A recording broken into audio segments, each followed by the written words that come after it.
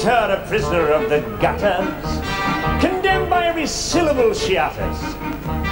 By right she should be taken out and hung for the cold-blooded murder of the English tongue. Yeah, oh, heavens, what a noise. This is what the British population calls an elementary education. Come, sir, I think you've picked a poor example. Have I? Hear them down in Soho Square, dropping H's everywhere, speaking English any way they like. You, sir, did you go to school? Yeah, what did you take me for, fool? Now, no one taught him take instead of tyke. Hear a Yorkshireman or worse, hear a Cornishman converse, I'd rather hear a choir singing flat. Chickens cackling in a barn, just like this one. Yeah. Now I ask you, sir, what sort of word is that? It's glow and gone that keep her in her place, not her wretched clothes and dirty face. Why can't the English teach their children how to speak? This noble class distinction by now should be antique. If you spoke as she does, sir, instead of the way you do, why, you might be selling flowers too. I beg your pardon. An Englishman's way of speaking absolutely classifies him. The moment he talks, he makes some other Englishman despise him. One common language I'm afraid we'll never get. Why can't the English learn to set a good example to people whose English is painful to your ears? The Scotch and the Irish bring you close to tear. There even are places where English completely disappeared. Well, in America, they haven't used it for years. The English teach their children how to speak. Norwegians learn Norwegian. The Greeks are taught their Greek. In France, every Frenchman knows his language from A to Z. The French don't care what they do, actually, as long as they pronounce it properly. Arabians learn Arabian with the speed of summer lightning, and the Hebrews learn it backwards, which is absolutely frightening. But use proper English, you're regarded as a freak. Why can't the English? Why can't the English learn to speak?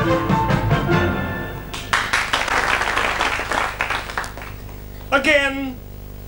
The rain in Spain stays mainly in the plain.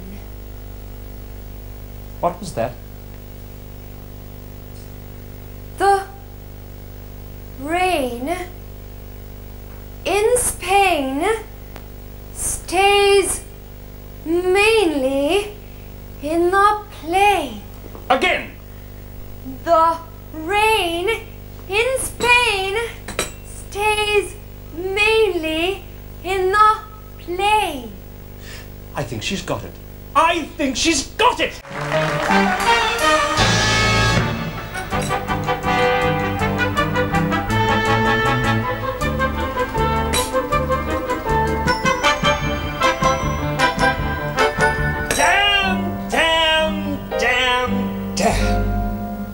I've grown accustomed to her face.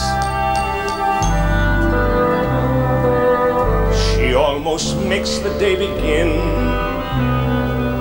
I've grown accustomed to the tune. She whistles night and noon. Her smiles, her frowns, her ups, her downs are second nature to me now.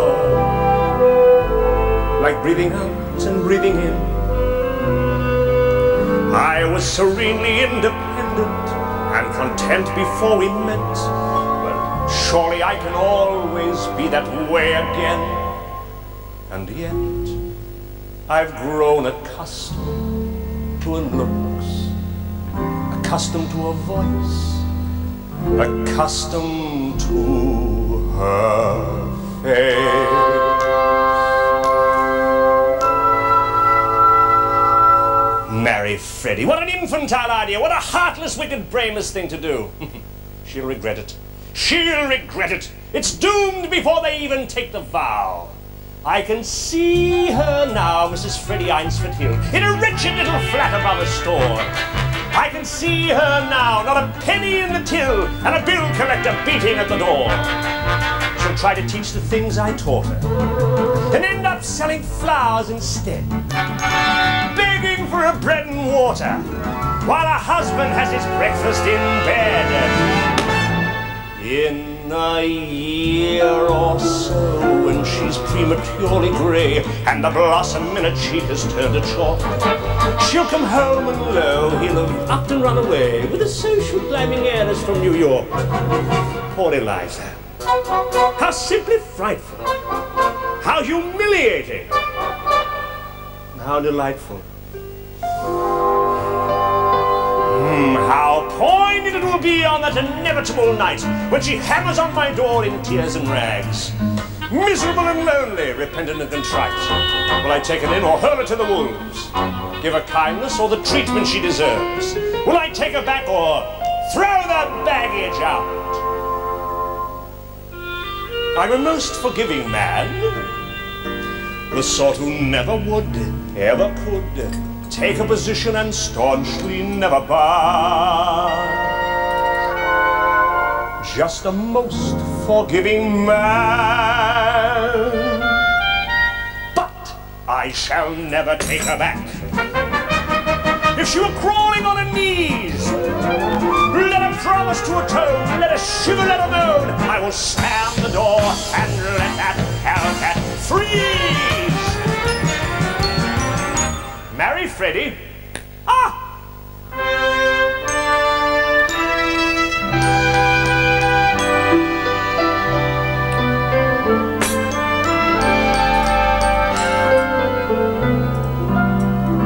But I'm so used to hear her say good morning every day. Her joys, her woes, her highs, her lows are second nature to me now. Like breathing out and breathing in. I'm very grateful she's a woman and so easy to forget. Rather like a habit one can always break. And yet I've grown accustomed to the trace of something in the air, accustomed to her face.